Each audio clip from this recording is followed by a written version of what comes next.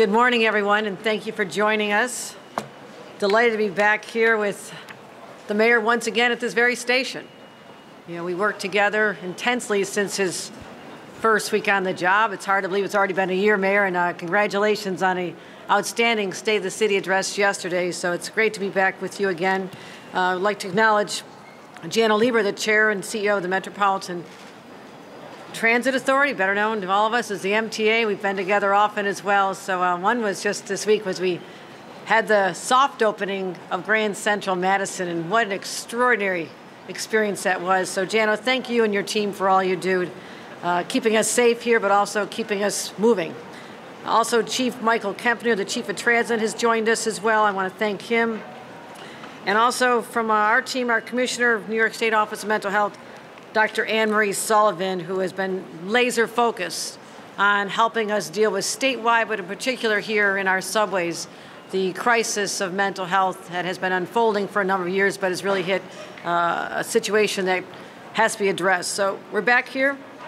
I'm here to just give a status report. You know, we stood here back in January. We talked about our partnership. We stood here in February talking about how we are launching our Safe Option support teams, sending trained professionals to go into our subways, to develop relationships with people, not just a one-off, but develop relationships that can result ultimately in people getting the care and the service they need, basically the people who've been homeless or dealing with severe mental illness. So we have been working very hard on that, and also connecting those New Yorkers with supportive services, and whether it's mental health or substance abuse, and making sure that even ultimately they get connected to not just housing, but job training and skills and education, treating these individuals as people who deserve to know what is available to them. And already, since we launched this, we've helped over 650 individuals, formerly unhoused, high-need New Yorkers, connect with critical intervention services. So that was what we talked about last February. In October, the mayor and I stood Grand Central talking about our strategy to increase people's sense of security, but also the actual security of individuals who take advantage of this incredible lifeline to New York, the MTA. And we knew how important this was at a time, especially when we're stressed about whether or not we're going to ever have the same number of riders and people coming back to our business districts because of the pandemic. So there's been a lot of shifts in society and how we work and where we work. And we wanted to make sure, as we're trying to attract people to come back, we had to be able to answer the question, will I be safe? Is my child safe going to school on the set? We had to answer that with a resounding yes. And that is why we came together to announce our Cops, Cameras, and Care initiative just in October. And what that was all about was, first of all, boosting the police presence. People feel better. Just like I did as I came down on the number 4 train, I can't tell you how many times I heard someone say, if you need assistance, there's a police officer on the platform, in the mezzanine. And I'm looking around me. Of course, I was surrounded by a few more police than usual, but I want people to have that sense if you need help, it's there. But also, if you're someone looking to do harm to somebody, that's a powerful deterrent when you know there's a police officer right either in the train, the platform, and the mezzanine. So that was an important part of it, beefing up our police forces, bringing in our resources from MTA Transit, but also assisting the mayor to be able to add more people to his team as well. We talked about the need to have cameras. We've been aggressively installing more and more cameras on an expedited timetable. I wanted to go faster and make sure that that we have information available if we do need to solve a crime. And again, another deterrent if you know that what you're doing to hurt someone else or cause a problem is going to be captured on camera. Also, as I mentioned, we launched what we called a Transition to Home initiative, where we had a new treatment program for inpatient care for those experiencing serious mental illness as part of our care program, and also making sure we have training. Now, this is important. Training for our clinicians, law enforcement professionals, also the MTA workers who come in contact with, so they know what the rights of individuals are and help the people who are unhoused deal with mental illness. And again, I want to thank the Office of Mental Health for leading the trainings. Again, you would assume they know, but don't assume that. You have to have a training program so everyone who comes in contact with our passengers knows how to respond in a situation where it's required. So we've been making progress. We've been making real progress. Now, we'll stand here, we'll say we're never finished. As long as there's any crime being committed, we will never say mission accomplished. Those words will never come from our lips. But today's an opportunity to give a progress report. And we're going to continue doing this. We're going to keep being honest with you, letting you know when we see data that says things are heading in a wrong direction. We'll talk about that, what our next strategy is. But when things are improving, that's something we also want to make sure gets out to the general public. So we have seen a 16% drop in subway crime. We have some charts that you can look at. That's just since the beginning of October from the previous year. Major crimes on the subway, since we started our initiative to bring more police officers and resources to the subway, major crimes on the subway are down 28% since October. That's not over a year. That's just in a very short time, showing the success of when you work together, pool our resources, city and state, approach this in a collaborative way where we bring all of our resources and start making a difference. So regardless of our seasonal trends, that's very encouraging. Major crimes are down 16%, as I said, but also the crimes per million riders. This is what's interesting. I'm going to go out on a limb here.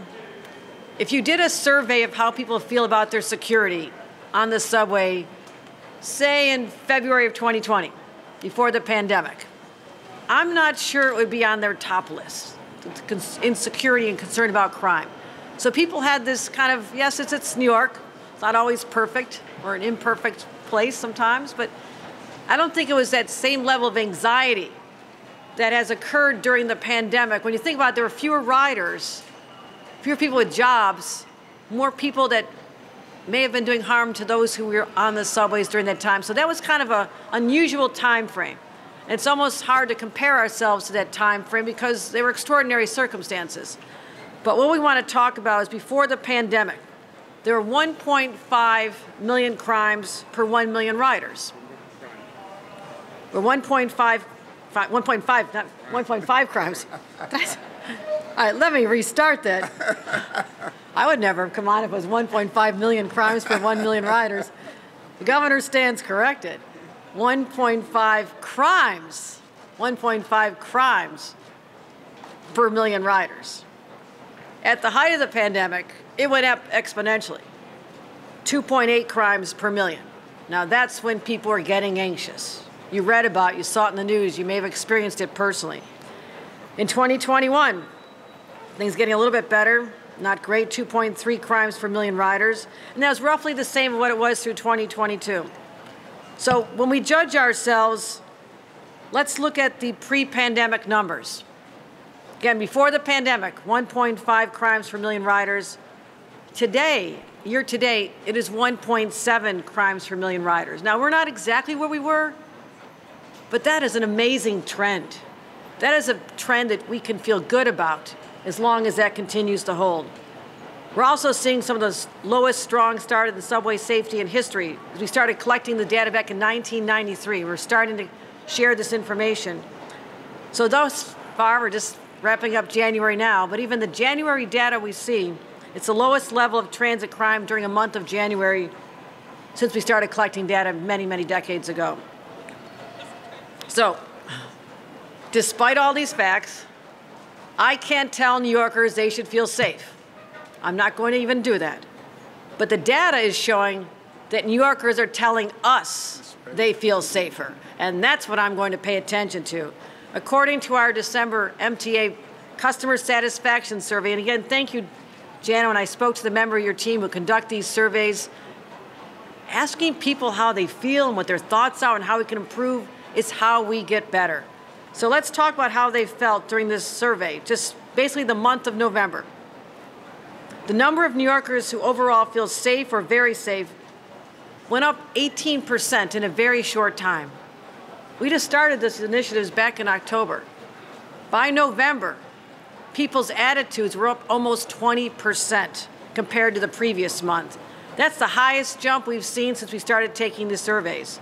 And it builds on the fact that we have more riders. We reached another milestone, December 27th, 1 billion riders, 1 billion riders. And my train was crowded. That's a Friday, right? All the story, everybody's staying home on Fridays, they seem to be coming back. I understand, but that's okay. So we've had a robust year of ridership. Riders are coming back. We're making a difference, helping New Yorkers be safer and feel safer. And again, we're going to continue applying the lessons we learned. You heard about what I spoke about mental health. $1 billion investment, first time ever, the most aggressive approach the state of New York has taken to dealing with the issue of mental health since the deinstitutionalization of the 1970s. We are leaning hard on this. And again, I thank Commissioner Sullivan. We're going to have more services, more places for take people when they need a hospital bed because we have a shortage there. But when they leave there, don't just say go back out to the streets, good luck to you, God bless you. That doesn't work. It has to be staying in contact with people. Are you able to get the therapy? Are you going to get services? Do you have a place to live? That's how we start making a real difference in this challenge. So it's all about adding 3,200 new homes, new beds, 1,000 beds, and that's going to be more beds than we had before. So, Mayor, I'll let you take it away, but this is a good day. Yes, it is. It's a good day. And I don't know that we'll ever stand here and say crime is gone, but this is New York. It's vibrant. It feels much better than it did a year ago, even the month of October. There's this greater sense of security. Again, not my words, but the words of our valued riders. So thank you very much for reporting this. And Mayor Adams, again, incredible partnership. Together, we're going to keep making a difference, not just for our riders, but for the people of New York City. Thank you. Thank you. Thank you so much, Governor. Thank you. I just want to thank all of our partners, the Governor, the Commissioner, the MTA, Jano, and really our team down here in the subway system. And the Governor's right. We stood here with a real plan. And I remember the first 3 days in office, people were saying, why hasn't crime turned around on the subway system? You know, what is taking you so long? January 3rd, these were the questions we were getting. A system where people were coming through the traumatization of COVID. The crime was real. Right here, we talked about a person living under the stairs that was just allowed to live in the system. We saw encampments. We saw people living in the tunnel area. We saw a large volume of individuals who were dealing with severe mental health illnesses that was really being ignored. We came in with a real plan, a real combination, and we rolled it out in layers. Every step of the way, we did an examination. Are we successful? What do we need to do? How do we pivot? How do we shift? We had over 1 million inspections of our subway system last year. I think that is the highest in recorded history, where we told our officers who were assigned to the Patrol Bureau that you are not going to ignore the transit system that's within your precinct location. We no longer was a disjointed, siloed police department. We utilized all of our assets to go in and deal with the issue of crime. And I say it over and over again, and we take criticism for it, but it is actual. Crime is actually the number, and it's how people feel. We did not ignore what people were feeling. People felt unsafe in our system. And it does me no good to say we have 3.9 million riders. We had 1 billion people that rode our system last year. But we have 3.9 million daily riders, an average of 6 crimes a day. It didn't matter if those numbers were there. The reality was that people said they felt unsafe. So we had to have a dual approach. We had to deal with how people felt, and we had to deal with the actual 6 crimes, felony crimes we were having on average a day. And that was our dual approach. And how do we do it? We said to our police officers, we're going to give you the equipment, the leadership, and our officers were going to have a real visible presence, because nothing makes you feel better when you are in the system or up top than seeing that uniform officer. That uniform officer brings you a level of calmness. You feel as though there's someone there to give you the service that you need. But we went beyond that. Partnering with Jano and the MTA, we started doing announcements, telling passengers that you have an officer at the station, you have an officer on the train. We went on to say we're going to remove all the encampments. I think it was 2 to 3 weeks into my administration that I stated we're taking the encampments off our system. That's not going to happen. They're not there now. You don't see those encampments anymore on our system. And when I ride the trains, which I do often, we listened to the public on what they wanted, and we incorporated it into our strategy. And they're telling me, Eric, we're seeing less homeless on the system. We're seeing the police officers. So I knew prior to the survey coming out, because I did my own survey of being on this system, speaking to passengers, and they were sharing how they felt. And if anyone knows New Yorkers, they are not shy about sharing their opinions. 8.5 million New Yorkers, 36 million opinions, and they will let you know it every day. But we started seeing a different energy. And then with new leadership, I am so happy to have Chief Kemper here, who brings that Eric Adams energy to this job and is cascading out to the officers who are performing this job every day. Do we have a long way to go? You're darn right, because the governor's right. We don't want 6 felonies a day. We want 0 felonies a day. But are we trending in the right direction? You're darn right we are, because we did it by not just having a knee-jerk response. We did strategic, smart, layer-on precision policing. I know what precision policing is like. I was a transit cop when this system was filled with graffiti and crime and disorder. Just as we turned it around then, we're going to turn it around now, and that is what we're doing. Ridership is up. People are feeling confidence about their system. As Chief Kemper will go through where our crime numbers are, record numbers, and we're going to continue to move in that trend, and we're going to continue to pivot and shift. And I'm hearing all the time, well, how much it costs. I want to be clear. There is no price tag on public safety. The subway system is the lifeblood of our city. If people don't utilize this system, it will impact business, it will impact tourism, it will impact the ability to function, and it will cripple our economy. That is the price tag that's important to me. This system will be safe, it will be functional, and it will be free from the disorder that we inherited in 2022. And so I cannot thank the governor enough. She has been in this system probably more than any governor in history, talking about turning around the disorder that people felt, the crime that was real, and the perception that we could not have a functioning, safe, clean, productive subway system. This is the partnership that we needed to do to deal with the mental health, to deal with the crime, to deal with the resources in the MTA, and to deal with a governor that understood the importance of New York City's subway system. We're the economic engine of this entire state, and New York State is the economic engine of this country, and it starts one swipe at a time and one train at a time, one passenger at a time. And we're going to continue to move in the right direction. And I cannot, again, I say it over and over again, there are many conversations we have in public and in private. The governor has been a partner for the city of New York, and that is going to allow us to do the things that we have to do. Thank you so much, Governor.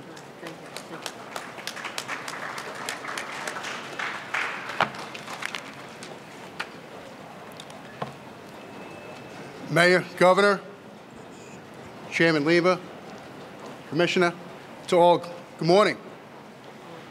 From the first day in their office, this administration, the mayor, the police commissioner have been very vocal and repeatedly stated that public safety is their #1 priority. And this certainly includes public safety in the New York City subway system. With Mayor Adams' subway safety plan released in February of last year, and the Cops, Cameras, and Care program launched last October by the mayor and the governor, unprecedented investments in public safety commitments have been made in our city's transit system. And although we recognize that we still have a lot of work to do and that there are going to be many challenges ahead of us, we are extremely encouraged by the results we've seen from these investments so far. And we are working to continue with this trend.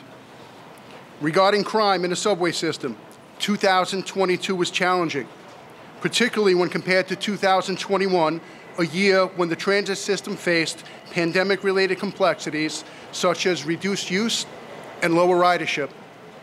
During the first 10 months of our calendar year in 2022, overall major crime in the transit system was up a very concerning 41.6%. Then, on October 25th, the mayor and the governor launched the Cops, Cameras, and Care program.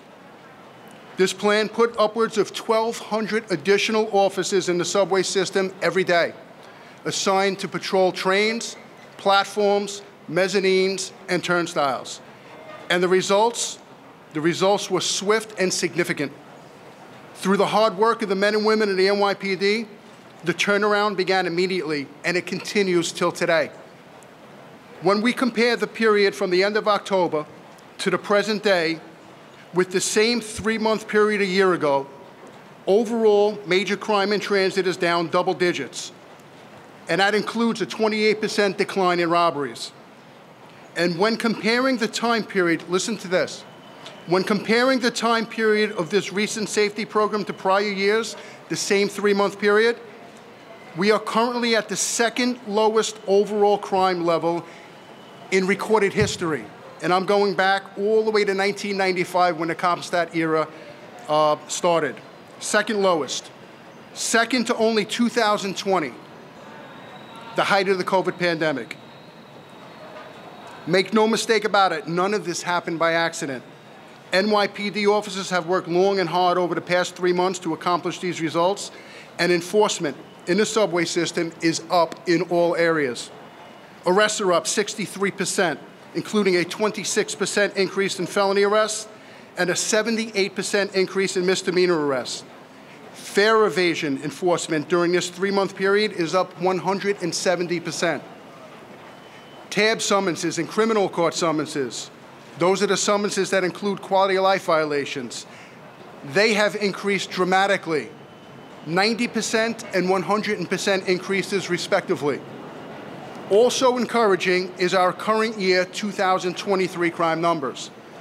As of this morning, and although we're only a little over 3 weeks into the new year, but for these little over 3 weeks into the new year, overall major crime in the subway system is down 31% versus last year. With arrests this year alone for the first 3 weeks, arrests are up 97%, tab summonses up 91%, criminal court summonses up 150%. I'd say that's a very good start to the new year. In addition to fighting crime in the subway system, NYPD cops have done so much more. From jumping on the tracks to save people, to saving overdose victims, to rendering aid to people in need, or to offering someone a level of comfort and safety through just their visible presence, your cops stepped up to every challenge that came their way, and they're going to continue to do so. It's what they do. Again, we know we still have a lot to do to be where we want to get to, but at the same time, we are encouraged by the initial results, and we are very proud of the hard work of our cops. I want to thank the MTA chairman, John Oliva, and his team at the MTA for their continued partnership in these efforts. And most of all, I want to thank our department's greatest assets, our cops, for doing what they do each and every day. The greatest cops in the world. Thank you.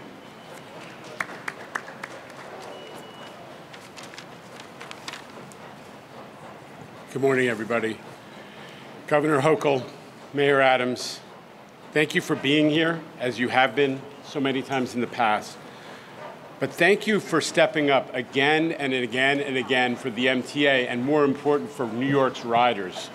That has been a hallmark of your leadership. Chief Kempner, you've already made a difference, and we're thrilled to be working with you. You've heard a lot of stats today, but there are two that I follow. Ridership, up this month 35%, crime down 31%. That's the month of January. These are the metrics that we track most closely. As the governor said, New Yorkers, as a result of all of this movement that we've talked about this morning, are feeling much more secure. In 1 month, the number of riders in a survey telling us that they feel safe or very safe, that's our goal, has gone from 40% to almost 60% in 1 month. That is the impact of the program that the governor and the mayor set in motion. And the percentage of our riders who are saying they feel like there's the right number of police in the system is the highest it's ever been. The one thing that riders say again and again and again, up and down the demographic and economic spectrum, is they want to see cops, and they are happier about the number of cops that they're seeing than ever before. We're not taking our foot off the gas on the cops, cameras, and care program. I know that the governor and the mayor aren't. They're in it for the long haul. That's what we're all in it to do for the riders. I got to thank the transit workforce, who is essential, not just to running the subways, but to creating this environment of safety and orderliness and service that we're all shooting for. Got to thank the conductors who are making those announcements and letting people know there's a cop on the platform if you have an issue. And the few crimes that continue to take place, because we see the reports every day. Every day, we're seeing more and more immediate apprehensions. Immediate apprehensions because there are cops on the platform. If someone's stupid enough to try to snitch a phone from a sleeping passenger, cops on platforms, arrest made. It's really, really a change. I also have to acknowledge my brother, Rich Davey, who runs New York City Transit. Rich has arranged with our labor partners to get the station agents out of the booths, which is going to enable them to be much more interactive with passengers, to give directions, all kinds of customer assistance, but it's also a safety improvement because now they're going to be able to be eyes and ears across an entire station, not just for what they can see from behind the glass booth. A very human presence is being added to the equation in our system.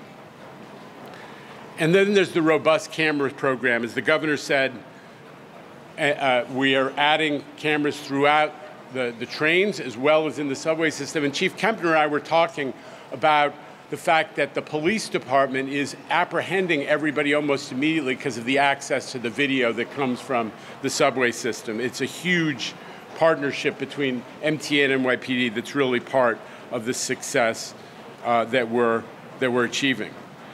And that's because we want everybody to know, with all due respect, commit a crime against our riders in the transit system, you're going to be photographed and you're going to be arrested. And that message is getting across. Lots more to accomplish. We have to keep up the good work, but we're never going to stop fighting for New York's riders. And under the leadership of this governor and this mayor, we're achieving unbelievable results. Thank you.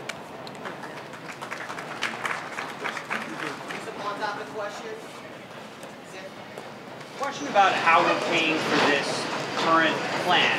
Mayor, you've talked about how the state is helping out, but is it still essentially funding daily overtime for all these officers? Is that sustainable, and how much does it cost? Budget will give you the exact numbers, but again, as I stated, I'm not going to put a price tag on public safety. What we had to do, we had to stabilize the system. And that is why when you stabilize the system, you send in a large volume of officers using overtime hours, a very visible presence, stabilizing. This is what I said in the beginning. We were going to stabilize this feeling of disorder that was matching some high-profile crimes. Michelle Go, within a short period of time being in office, the slashing. When you have an attack on the news reporter from Channel 5, those high-profile cases really impact riders. And so we had to stabilize the system. Even with riders did something that was very important based on the customer satisfaction survey. Even with those high-profile crimes, riders started to say, I'm now equating them as that is not my experience on my system because I'm seeing my officers there. Riders have finally saw to differentiate between those high-profile cases to what their personal experiences are. And we're going to, as we see the need, we're going to make sure that we adjust, pivot, and shift based on where the crimes are, where Kemper believe we need additional support. We're going to continue to do that. But is it now stabilized so you can handle it with regular shifts and not overtime? I'm not going to say that because bad guys watch your station all the time. I want them to always believe we're everywhere. Mayor, I just want to ask, how much of this do you think is visibility? In other words, there's obviously getting the crime statistics going in the right direction, but it's also making people feel safe within the system, meaning that if they see someone sleeping on the train, for example, they're going to be nervous to ride. Right. And you know, I was, you know, just brutally criticized when I talked about how people feel. When I'm on the subway system and I talk to passengers and they say, this place is unsafe, I said, have you ever been a victim of a crime? No, I have not. So what we understand, it doesn't matter if you personally was a victim of a crime. If you enter the system and you see a person that's dealing with mental health illness, yelling and screaming, unkept, undressed, kicking things over, you see trash, you're sitting down on the train and you're reading about someone that was attacked, that begins to play on your psyche. And so we knew the best way to de-escalate that anxiety was this. That uniform is a symbol of order and not disorder. So a lot of this had to do with we needed a visible presence of our police officers. We needed them walking through the train cars. We needed them on the platform. We needed them inside the station. We needed them doing station inspection. That is what we knew. So we knew we had to bring down those 6 felonies a day, but we had to make those 3.9 million riders feel that there's my police officer, I feel safe, and that was the balance. That's why you see. And it was something that Chief Kemper said that many people ignore. We constantly hear about the morale in the police department. The morale is low. There is no morale. That just doesn't add up. 27-year high in gun arrests, 7,000 guns off the street, increase in subway enforcement, increase in arrests here. We hear constantly, guy committed crime, we caught him. These cops are working. I don't know where everybody think this bad morale is. Cops are working every day for the people of this city because we have the right leadership in Commissioner Sewell. Mayor, some of our critics have said, and you know this, that you can't police your way out of social problems like crime and homelessness. Are you saying that these numbers suggest otherwise? No, and I'm glad you said that, NJ. You asked that question. And I use this analogy all the time. If my house is burning, don't come to me and talk about fire prevention strategies. Put out the fire, and then let's engage in a conversation about how do you prevent future fires. So what we had a blazing fire in our subway system. We had to deal with that fire, and that's what the governor and I said. So those who say, well, you know what, we need a 10-year or 20-year or 5-year long-term plan, but New Yorkers don't want that. New Yorkers are saying, what are we doing right now? People are afraid to talk about right now. We're not. Right now, I had to make riders be safe and feel safe. And we have this long-term plan. You know, it took a few months to rid our system of the encampments. It took a few months to get 3,000 people to go into safe havens and supportive housing. We know there are long-term things we have to do, but as the mayor and the governor, we have to deal with the immediate fire right now while we deal with the long-term plan. And that's what we did. That's the real partnership. We're doing in so many areas. We're not only doing it here. Every area, that's how we function. Let's deal with the immediate, and then let's build out the long-term. Yes, Mr. Mayor, and for the governor, you have both talked about setting aside beds for the mentally ill. Where are they? And I know there was supposed to be a tour of Creedmoor, the state facility. Who's going to be housed there, and will they be coming from the subway system? Well, many will, but the problem we've had is when our SOS teams identify someone in need of help, escort them to a hospital, anticipating that they'll get an evaluation and possibly admitted, and there's not enough beds, it doesn't work. It breaks down right then and there. So what we said last year, and I'll tell you I was not thrilled with the results, we told the hospitals, during the pandemic, you took a lot of mental health beds, psychiatric beds offline because of COVID. Understood that. But we don't have that demand for beds, and we've not had it for a long time. So where are the psychiatric beds? Psychiatric beds cost more. Trained psychiatric nurses, doctors. So there's less of a return on that bed financially if it's a psychiatric bed. So I was aware of this last year. So I said, all right, what I can do is help give you a greater reimbursement from Medicaid and state assistance for you to do that. So now hospitals, you no longer have a disincentive financially. So open up the beds. Our analysis shows that we've not had the success. We're still down beds. So this year in my State of the State, I talked about we'll continue that increase in reimbursement, but there's going to be consequences. There's consequences, and I'll let the commissioner talk about our overall strategy. But again, when someone does get that care in a hospital, we're going to hold their hand through the system, and that's where we've lost too many. They cycle back in, cycle back in. We have to build 3,200, 3,500 supportive residential homes. That takes a little bit of time. 1,000 more beds to come online, and I want them like this, and we're on top of this. But also, stay engaged. Does this person need, are they getting their medication? Are they having remote conversations with a therapist or a mental health professional? Are they showing up for the job training program that we led them to? That's how you keep the whole person from ending up back here again. We've not been successful at that in the past. That is what we've leaned into with $1 billion state investment, the largest in our state's history, finally acknowledging there is a role, a serious role for all of us as a city, a state, and a community to make sure that we address this concern because it has many ripple effects, not just for that individual, but also that sense of anxiety that they could harm another individual, whether it's here or on the street. Commissioner, did I miss anything on that? Okay. Danielle. Hi. Just on the topic of public safety today, what are the city's plans for the Memphis video release? Are you gearing up for any protests? And Mr. Mayor, do you have any message for the people? The anticipated Memphis release of the tape impacted me professionally and personally. I advocated for years during my time in 100 Blacks in Law Enforcement Who Care and as a civil rights activist as well.